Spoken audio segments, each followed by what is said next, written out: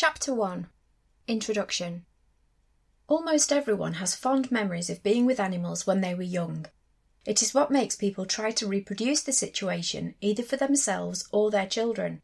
But what most people forget is that their parents trained those animals. They did not just come like that. There is no such thing as a perfect pet, perfect dog, perfect human, or perfect anything. There is as good as you are going to get, as best as you can make it, and what best suits you. A lot of people believe that all dogs of the same breed are the same too, but this is not really the full story. The fact is that all dogs are different within a breed and even within a litter, although they may share certain broad characteristics within a breed and even within a litter.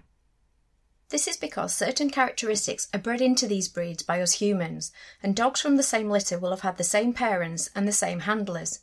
But each individual dog may deal with any given situation in its own inimitable way.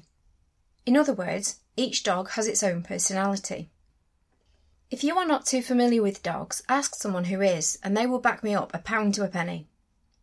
This means that not all pit bull terriers and rottweilers are vicious, and not all labradors are lovely, but that all dogs have the potential to be any type of dog if it is trained to be that way and treated in the correct manner.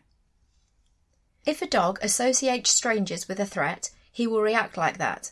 If he associates visitors with kindness, he will welcome them. The same goes for children, cats, other species of animal, and other dogs. It is mostly in their nurture, with a little bit in their nature too. After all, they all still have a little of the wolf in them.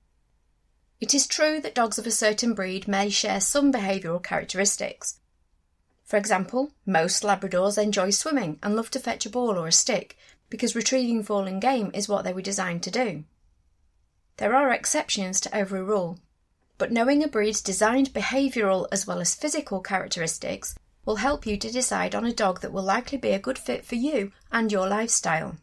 The more research you do before you go to choose your dog, the more likely you are to get the best dog for you and or your family or environment. You are taking the right first step now by reading this book. Good luck.